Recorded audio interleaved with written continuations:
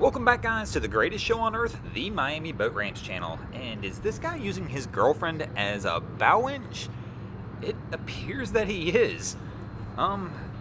This is a new one. I've not seen this one, and to be honest, the gentlemanly thing here would have been for you to go down there and be the bow winch and have her pull this boat out, but apparently that's not what we're going to do. I guess you see a little bit of everything down here at 79th. As I mentioned, guys, welcome back. I am your host, Broncos Guru, in collaboration with our boy Wavy Boats, and it's another Wavy Guru production down here at the 79th Street Boat Ramp. And it definitely feels good to be back. We've taken almost a month hiatus. It's been a little slow down here at the boat ramp. We've had some bad weather, but you know what? We're back and ready to go full force. This is probably something everybody should learn before you even try and step on a PWC. If you're ever going to go out on a PWC and you've never been on one, go ahead and jump off the back of this thing and try getting on before you go anywhere, because obviously in an emergency situation, if this guy would have fell off, he probably would have been in big trouble, especially if he had been out in open water with wake, waves, and wind pushing this thing around. I mean, here at the marina, it's pretty calm, and he's struggling pretty heavily to get back on this thing. I mean, at least he finally made it, but man, that would have been, imagine him out in the ocean. This guy would probably, he would have wound up as shark bait, more than likely. I'm kind of curious to see how he docks this thing after struggling that much just to get back onto it, but you know, maybe he'll be okay with that part. Maybe he just doesn't know how to climb back onto the back of a PWC.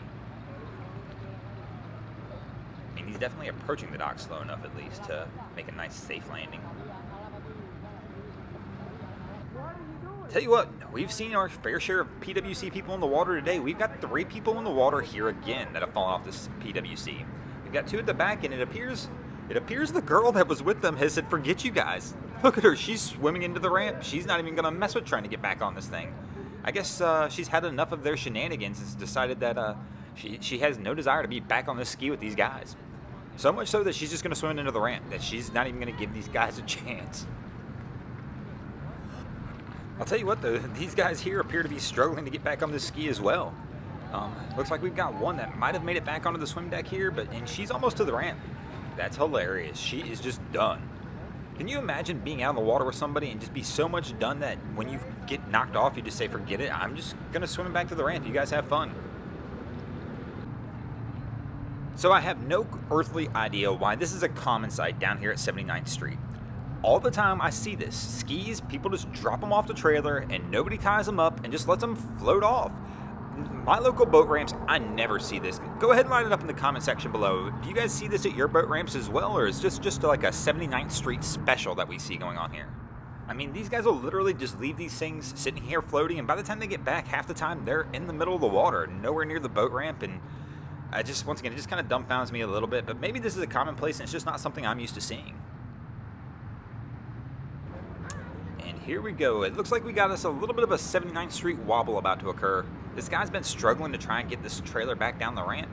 I mean, I guess the glass being broken out with a trash bag on it doesn't really help a whole lot. I'm sure that's limiting some visibility a little bit, but I mean, typically in something like this, you're just going to use your mirrors for the most part anyway. It's not like you can really see the trailer out the back of most of these windows. The trailer's so low compared to the truck, and he looks okay. He might get it in this time.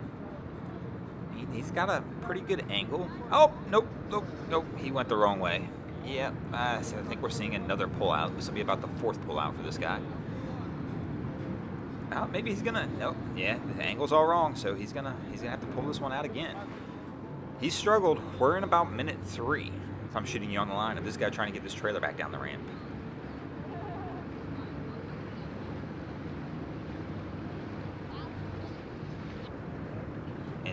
He looks like he's finally got it. We're starting to look okay. And I think he's going to fully commit this time at least, though. So we're going to actually see what happens. And he pulls back up just a little bit, but I think this is just to line it up. And we might have success. Our guy looks like he's finally done it. After 4 minutes and 56 seconds, he has landed this trailer into the water. But something doesn't look right here, to be honest, guys. So we've got a tiny bit of a wind and current here today, but not a whole lot, and this trailer looks to be floating. It is. The trailer's floating, and it's actually pulling away from the current. So even though he lined it up okay, it's moving. Okay, now I can see what's about to happen here too.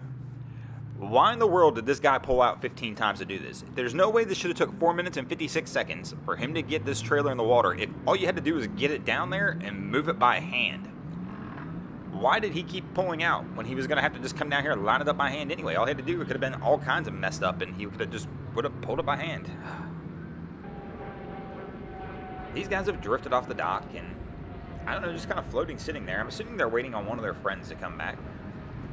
But this is just a bad spot. I mean, he's kind of in between several boats here. At this point in time, I would just probably reverse my way out and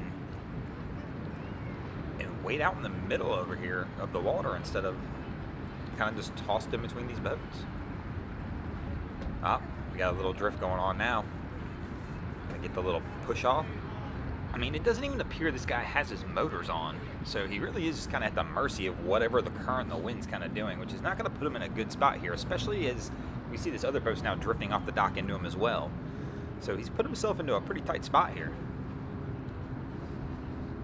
Probably need to start those engines, buddy, and just go ahead and reverse on out of this one.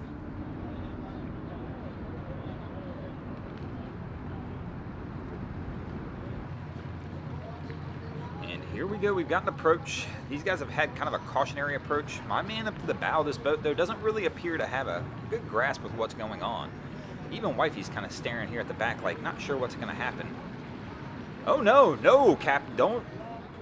No. So the captain of the vessel's disembarked at the boat ramp. This is not a good idea, because now, obviously, we're drifting off, and our guy can't even throw the line back to the captain. Oh, man, this is a terrible, because nobody can do anything with this boat, probably, without the captain on there. And finally, we got 2 lines to him, but that one could have ended up pretty bad, pretty fast, actually. As a captain, one of the last things you want to do is leave the vessel. As they say, go down with the ship, my man, but gosh. And he almost fell in the water, too, to even top that one off. That would have been probably, like, icing on the cake if that would have happened, but gosh. Imagine if this guy couldn't have got him the lines, this boat would have been drifting down to the other dock. Man, I can't believe how fast that captain got off of there, though.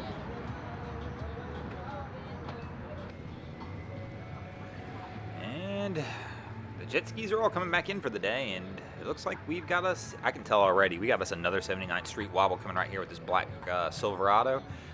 Yeah, it's going to be a fun one to watch him get down the ramp.